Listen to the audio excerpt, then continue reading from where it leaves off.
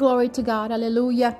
God has been showing many things that are happening and are to come to many of his children throughout the whole earth. God has been delivering his messages either through people, through the word of God, through signs in the heavens and on the earth. God has been speaking. God is shaking the earth to awaken many people to turn away from sin and to fear God Almighty. Hallelujah. Amen.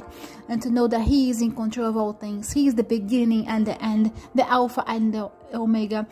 Hallelujah. The first and the last, the one who was and is to come, the Almighty. Amen. Jesus Christ, Yeshua, is the only way to the Father, to heaven, to eternal life. No other saints, no other gods can take us to heaven. Amen.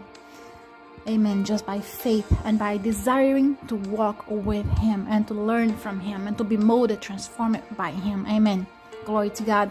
God has been showing me there will be a sudden destruction in America, a sudden destruction in America.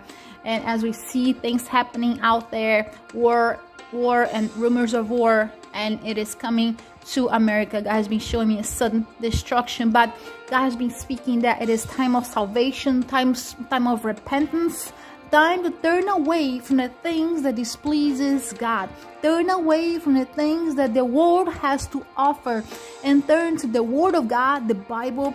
Turn to worship him, turn into to praise him, turn to fast and seek God's face at this time that we are living. Amen. No longer we live for ourselves, no longer we live to fulfill our own desires, but we live for him. That is what the Bible says. That is why it's so important to know the word of God. This is the time to know the word and to know him, to know who God is, and to know how to walk with him. Hallelujah. Amen. Do not be deceived in the name of Jesus, for we must seek his face and daily walk with him. And the Jesus Christ, Yeshua, is the only way to heaven. Be careful with deception out there.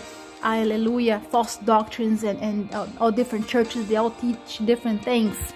So our redemption draws very, very near. We must be ready, must be prepared for our redemption, and evangelize, teach, preach the word of God in Jesus' mighty name. Amen.